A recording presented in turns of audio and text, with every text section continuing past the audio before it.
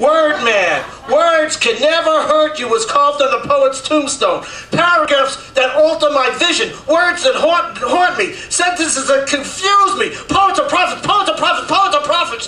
Visions. Mad visions. Poetry. Pump that poetry out. Poet after poet after poet goes to the stage and tries to win the crowd's approval, but not one has the words to do it. To the lions they go. To the lions, ripped to shreds.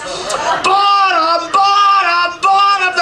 The crowd cries. Still they come. Young academics with dictionary dialogues. William Burl type junkie impersonators. Lost generation dummies tell their story of how we won the big war. Transsexuals with a secret knowledge of heterosexual lovemaking. Many are called but few are chosen. Still they come to sacrifice homes to the gods, and the crowd keeps yelling, boredom, boredom, you're not amusing us. And one poet screams out, but my poem is about truth. My sonnet is about love.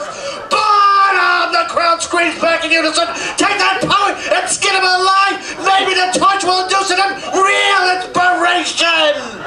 The crowd watches in amazement. Yes, yes, yes. This is it. This is it. This isn't boredom. This is torture. They love it.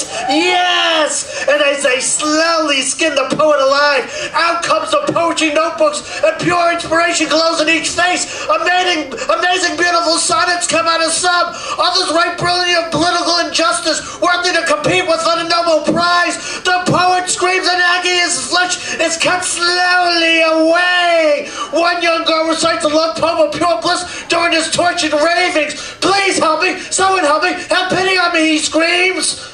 The young girl just laughs, then gets on her knees and prays to her voodoo god. As the last word leaves her murmuring lips, the poet expires.